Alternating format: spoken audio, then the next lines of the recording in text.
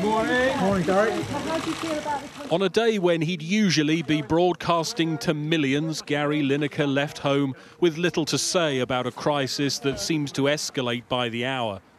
The face of the BBC's football coverage still features on the billboard at their studios, but that face and those of many of his fellow pundits will be notably absent from our screens. Throughout the day, the disruption spread, staff staying away in solidarity, meaning no football focus, no final score. Saturday lunchtime on BBC One, now in a change to the schedule. It's Bargain Hunt. Coverage on the radio was also impacted. The usual live lunchtime sports programmes replaced with recorded shows.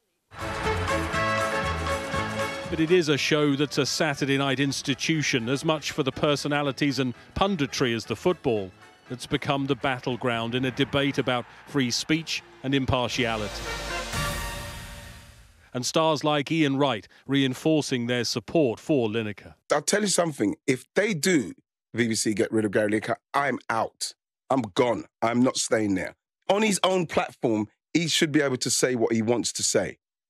Away from the BBC, Sky pundit Gary Neville tweeted, "This is all the legacy of Boris Johnson. He continues his trail of destruction even when he's not in power." Freedom of expression is becoming something that's increasingly precious, and I don't think that just because Gary Lineker earns a lot of money, to which he's, in my opinion, entirely entitled, should deprive him of human rights any more than a poor person should be deprived of human rights for different reasons. There has, of course, been support for the BBC's decision. Lineker himself sought the sanctuary of a Premier League match at his boyhood club, Leicester City. There's no sign, publicly at least, of either side being willing to give ground, and with the dramatic escalation in the last 24 hours and the support for Gary Lineker amongst his colleagues, if there is no way back for him, how does this end? Say it loud, say it clear. Refugees are welcome here. Gary says, say it loud.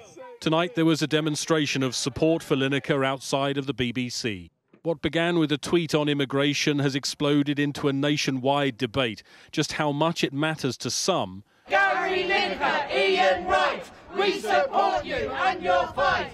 Measured in the removal of one of the most familiar faces in the country from our screens.